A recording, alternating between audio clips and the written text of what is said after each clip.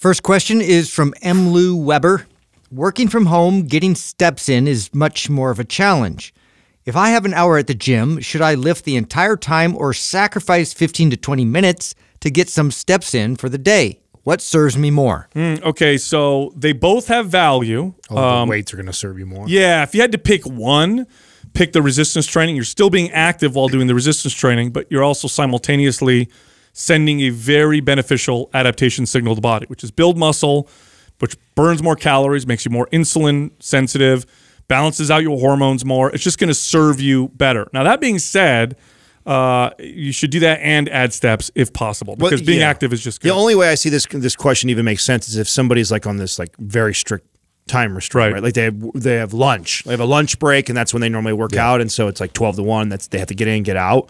I've had clients like this, so they follow a resistance training program in that window, and then I try and get them to, hey, when you get home from work, how about before you just stop your day, go for a half-hour walk, or extend your walk with your dog, or walk with your spouse. Park really far away, and have more strategies that you can implement where it promotes more activity in different parts of your day. Yeah, because I wouldn't ever allow a client give me the either or. Like it's like I'm either going to do this or I'm going to do that. Which one? I'm only going to do one. It's like no, that they both should be in your lifestyle. Yeah, so I actually had a few clients like this. They were executives, and they were very like, no, I only have the time to come see you, and then the rest of the time I'm at my desk, and that's it. And I actually did a couple experiments with them, and I said, let's try something. I said, let's try something because, and they were very science-heavy kind of people, so I pulled up studies to show that productivity improves through activity. So I said, you're obviously very serious about your job. I said, let's do a test. Here's what I want you to do. Every hour, take a 10-minute activity break. So every hour, take 10 minutes and just go for a walk. Walk the office, walk around outside. At the end of the day, see if you've been more productive or less productive, and how do you feel. And every single person that did this said that they got more done, they were more creative, and they had a better day at work.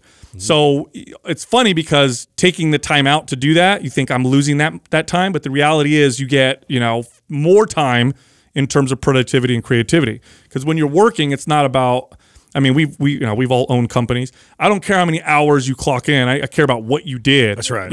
So the outcome. Yeah. So 8 hours, but you did 1 hour worth of work. You're fired. Isn't there? There's a study they did on that, right? Didn't they do I don't know if it was a survey or an actual study of like the average 8-hour person that works. Yeah. The amount of productivity is actually like 2. I wonder what the average of like how long you can keep your focus on one specific thing. That's why you're seeing a lot of success with some of these companies since COVID that did like, even before COVID happened, you saw some, I think Microsoft did it where they got rid of Fridays where it's a 4-day work week where you're working longer hours, and they found an increase in productivity. Because I think the average person who works the 5-8-hour day shift, I think it said 2 or 3 just fill it up with fluff. Yeah, you're surfing social media instead. Yeah, when I'm writing or doing something like that requires me to sit down and be intense. If I get up and do a trigger session in every couple hours or whatever, way more productive.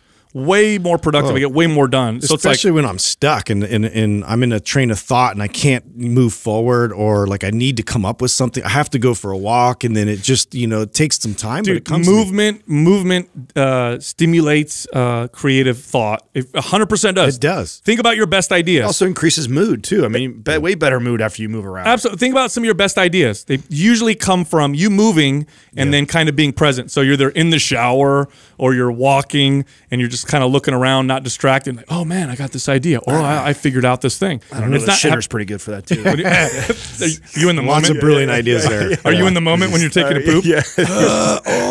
Pretty sure I started a few companies in there, dude. Adam, this new company's the shit. They weren't successful, but you have no idea, Sal. They went right in the toilet, but it's all good. It is the shit. Yeah.